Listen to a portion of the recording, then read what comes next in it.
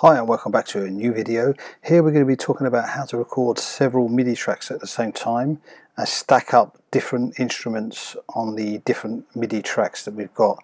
So this is useful if you want to hear how several synths sounds all stacked up together. So like I'd have like say 5 tracks here with different synthesizers and different bass sounds on. You can then check them out individually or stacked on top of each other just by selecting them like this.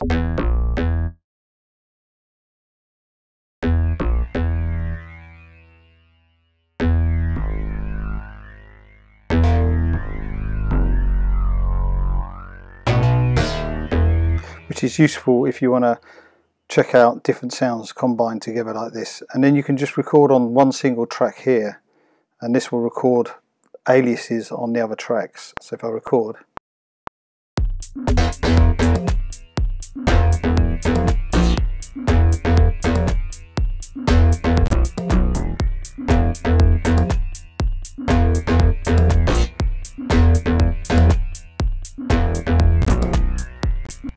obviously playing a bit out, but doesn't matter, just quantize it.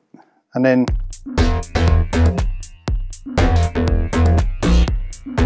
you can mute different tracks.